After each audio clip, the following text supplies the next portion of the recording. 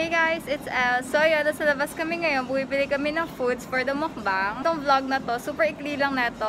Syempre parang hindi boring. Ayun, nagsingit lang ako ng konting vlog. So I hope you enjoy watching my vlog. So guys, paalala lang, pag lalabas kayo, always wear a mask. Since hindi sila nagpapapasok pag wala kang mask. Kailangan yun. Oh my gosh, influencer mo.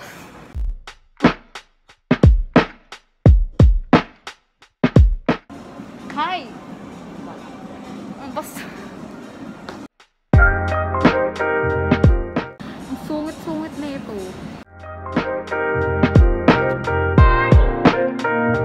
So yung pamimili namin ng foods, naging kaartehan na lang ng mama ko. Ayan.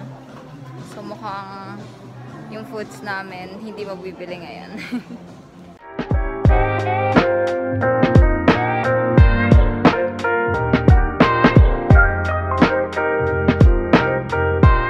Na kami ng foods.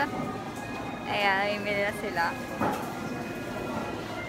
So, di ko alam kung maririnig niyo ako. Super lakas dito at daming tao. Tapos naiya ako mag-vlog.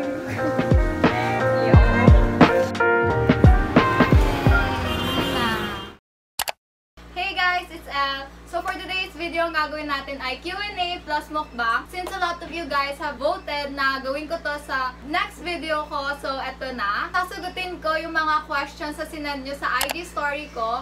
I'll try my best to answer all the questions sa sinend nyo sa akin. So sorry in advance kung hindi ko masasagot yung ibang tanong. So today, I'm with my sisters. Hi! Pakilala kayo! Dapat ikaw nga gawa-gawa nun eh. So ayun, si Alec and then si Ayan. So kasama ko sila sa Q&As kasi request siya ng isa kong friend. So yun, if you want to know more about me and us, please keep on watching. Ang kakainin namin today ay May chicken, fried chicken, may lumpiang Shanghai, may barbecue, and may garlic shrimp. So pag naubos yan, kukuha na lang kami sa labas. So yung first question ay, what's your full name po? My full name is Daniel Joyce na Pigkit. I'm Alec Beyonce Su na Pigkit. Gabriel Ayan Su na Pigkit. Sunod na question, basic info po sa sarili nyo. 19 years old, ay charot, 20 years old na pala ako. I'm currently studying at FEU Tech.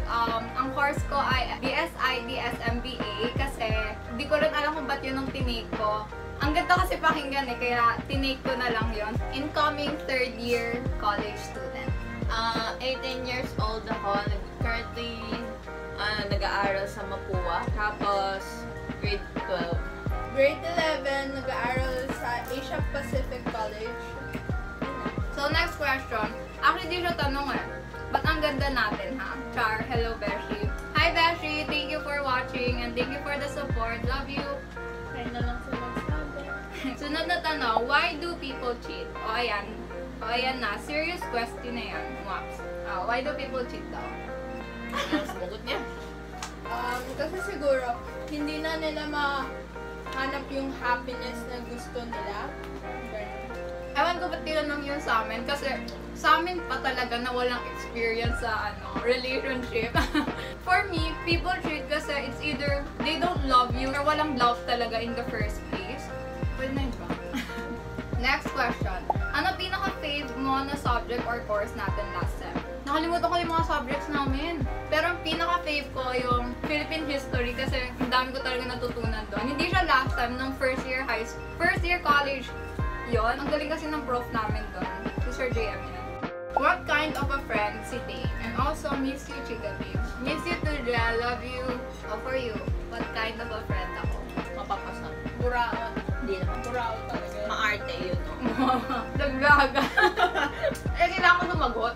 Ba't ikaw ba? Ikaw ba yung friend? Mo. Ikaw ba yung friend? For me, I'm a friend na papakinggan ka lagi. Kasi sa tropa ko, lagi nilang pinagsasabihan na, Dane, ba't puro ka na lang, ba't lagi ka na lang nakikinig, hindi ka magkwento about your life, ganun. Mas gusto ko kasi makinig sa mga stories nyo, kaysa magkwento. I'm that kind of friend na papakinggan ka lagi. I'll always be there for you to support you. Wow, sweet ko. Paano pumayat? Para yan sa'yo. Ano daw pumayat? Parsing yung dalawa yun. If you want to know more about my weight loss journey, please let me know. Comment down below kung gusto nyo gumawa ako ng video about that. Si Ayon kasi, super bilis ng metabolism niya. Kahit anong kainin niya, hindi siya tumataba. Unlike us, na konting kain lang, grabe yung pag-gain ng weight. Na-excite ka ba pag parating na birthday mo? No. Yes, once a year lang. Hindi. Feeling ko kasi tumatanda na. Ako, hindi ako na-excite kasi parang regular day lang naman. For me kasi parang everyday it's your birthday kasi everyday tumatanda din naman tayo. So guys, sorry kung medyo naging iba yung setup. Nagalaw kasi. Next question. What are your achievements since nursery? Naka-graduate, syempre, met new friends. Hello po. Ano, same din. Naka-graduate, have a stable job, mag-travel. Parang yun naman lahat di ba? Ayaw sa tao or pet peeve.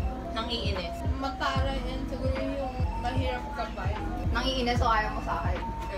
Ako sa mga pet peeve ko naman is, ayaw ko hinakawakan yung screen ng laptop ko. As in, super malinis kasi ako sa laptop ko. Ayaw ko may nakitang fingerprints doon. So, pag yung gamit ko tapos heheramin mo pero hindi ka nagpapaalam. Ay, true, same. Ayaw ko is, yung parang isang story lang yung naririnig niya. Ayaw ko nun. Kailangan both sides marinig mo. Bakit ayaw tayo lubayan ng pimples? Hindi ko rin alam. May kung forever kayo ng pimples. Ang swerte nga ng dalawang to Hindi sila tinitigyawan. Unlike me, na grabe tigyawatin. Grabe yung breakouts ko. Pero lately, naging okay na yung skin ko. Explore ako ng mga products ngayon, skincare. So yun. Let me know that if you wanna know my current skincare routine. Ayan. Isang alaala na hindi mo makakalimutan na kasama mo crush mo. Ako, feeling ko yung kasi dati, nung grade 10 ako, required sa amin mag-church. So, siya lang lagi ko kasama. Ako yun sa excitement. makapagpa-picture ako. Wala akong maalala Alam nyo, share ko lang din. Dami kong share ko lang moments ngayon, sorry. Super ulyanin ko talaga. Makalimutin na akong tao. Pag nagpa-flashback kami or nagkakwentuhan ng mga dating nangyari, wala na akong maalala. Lagi akong, nangyari yun? Ganun. Yun, napaka-ulyanin ko. Di ko rin alam bakit.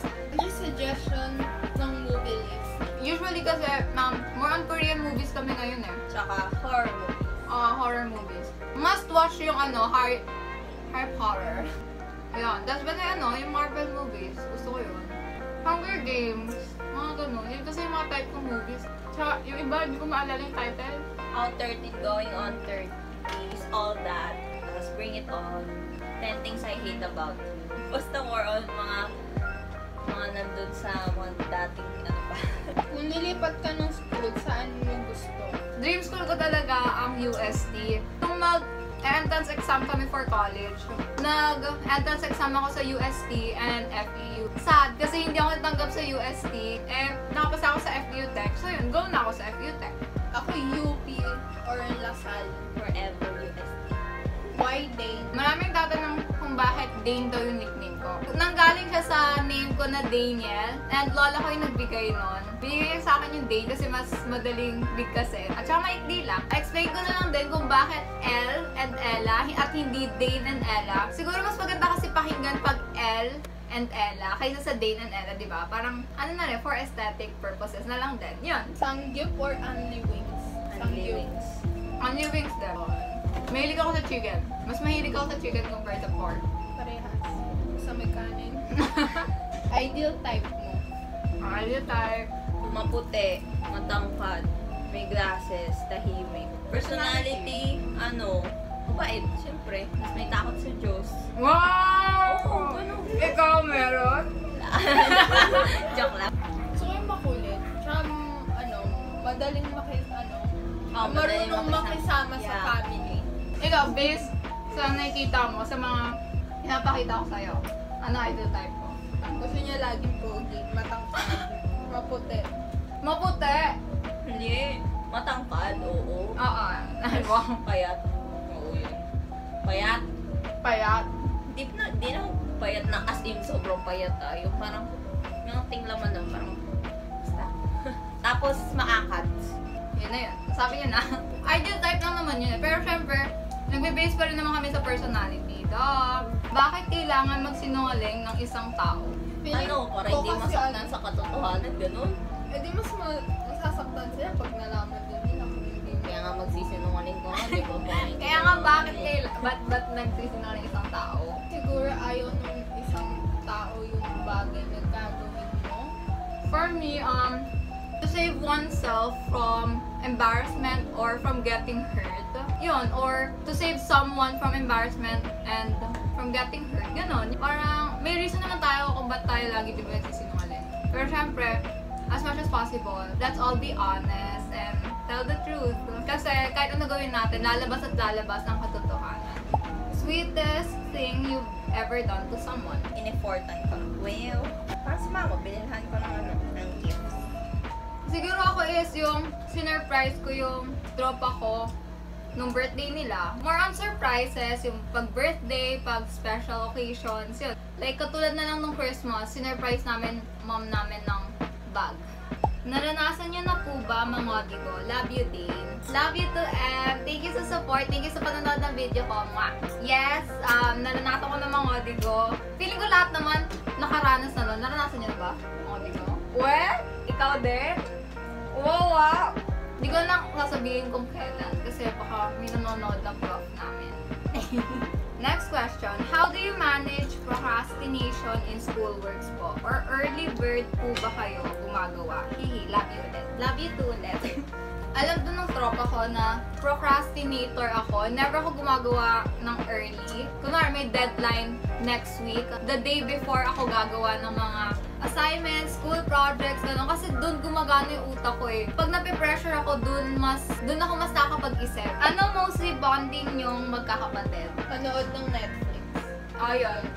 Yun lang. Manood ng movie. Ganun lang kami mag-bond. Pag pwede na tayo gumala, saan mo gusto pumunta?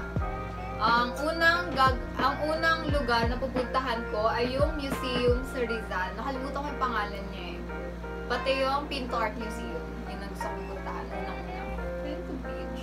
Bahay. Ay, gumala. Good girl. Favorite memory with STEM 11P1 or nung grade 11? Actually, lahat. One of my best years talaga ay yung senior high school ako. Super dami experiences and memories. Kaya one of my best years yun, yung grade 11 and grade 12. Foods na gusto ng iba pero ayaw mo. Champorado. Ayaw mo ng champurado? Sushi. Ay, same. Sushi. Ako naman, matcha pati sushi. Ayaw na ayaw ko yun. Where? Buti na. Ikaw gusto mo matcha, diba? For the last question is, bakit po kayo nag-stop sa YouTube dati? Mga senior high school friends ko, alam na nag-YouTube kami dati ni Ella.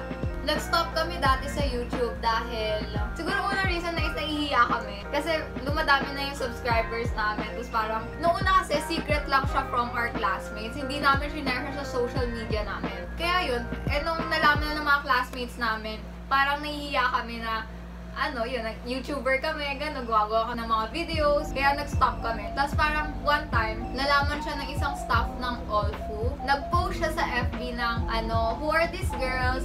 I'm looking for them. If you know them, comment their name, mga gano'n. Yun, sinend siya sa amin. Tapos parang, syempre, lalo kami nahiya na Ella nun, kaya parang hinite na namin lahat ng videos na yun. Yun ang isang pinagsisihan namin dati, na yun, yung mag-stop ng YouTube kasi yung passion namin, tinigil namin dahil lang sa nahihiya kami. Pero yun, bumalik na kami ngayon, so sana supportahan niya kami. Also, gusto ko lang magpa-thank you dahil 900 subscribers na tayo. Thank you guys sa support and love. Sana hindi kayo magsawang supportahan kami ni Ella. So yun, that's all for my video guys. Thank you guys for watching. See you guys on my next